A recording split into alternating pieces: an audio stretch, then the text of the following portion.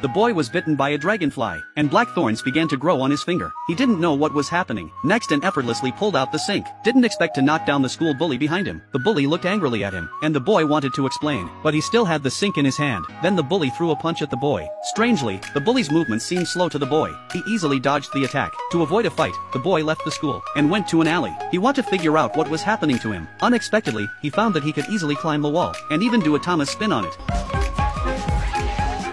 This excited the boy a lot. At this moment, a truck on the road suddenly had a brake failure, and there was an old lady crossing in front of it. The boy pushed the old lady away, but he was hit by the truck himself. Incredibly, the boy was completely unharmed. It was truly unbelievable. When the boy returned home, his grandfather's hand trembled a little, and he shot a steel nail towards the boy, but the boy caught the nail. His grandfather asked in surprise how he did it, and the boy said anyone could do it. Then his grandfather directly shot at his friend.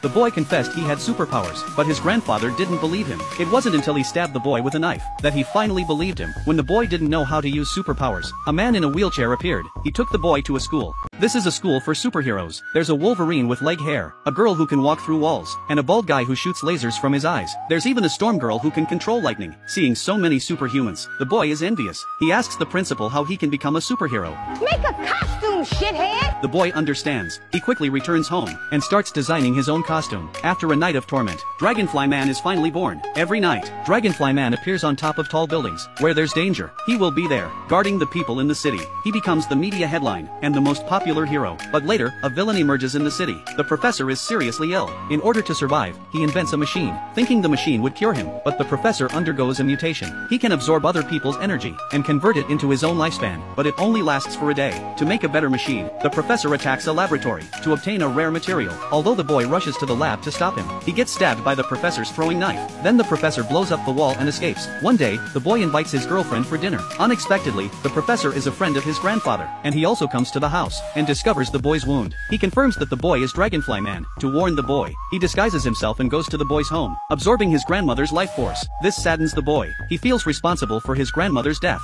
He becomes despondent, but thanks to his grandfather's encouragement, the boy regains his confidence. He must bring the professor to justice. However, the professor, in pursuit of immortality, designs a machine, preparing to absorb the life force of everyone in the city. The man sits in a machine and flies into the sky. He takes out a bomb from his waist and throws it towards the ceiling. The falling boulders crush the boy. Then the professor throws a throwing knife at the boy. In a critical moment, the girlfriend flies to block the fatal blow for him. When the boy escapes from the boulders, he checks and finds that the girlfriend is only lightly injured. While the professor takes the opportunity to fly away from the ceiling, he reaches the rooftop and activates the machine, preparing to absorb people's life force. As soon as the machine starts, countless beams shoot in all directions. The boy reaches the rooftop to stop it, but he gets directly blown away by the machine. To deal with the boy, the professor takes out a sticky bomb and throws it at him. The boy catches the bomb with his hand and intends to throw it back, but it sticks to his hand. He has to use a trick, performing several backflips in a row and flipping over towards the professor. Oh, fuck!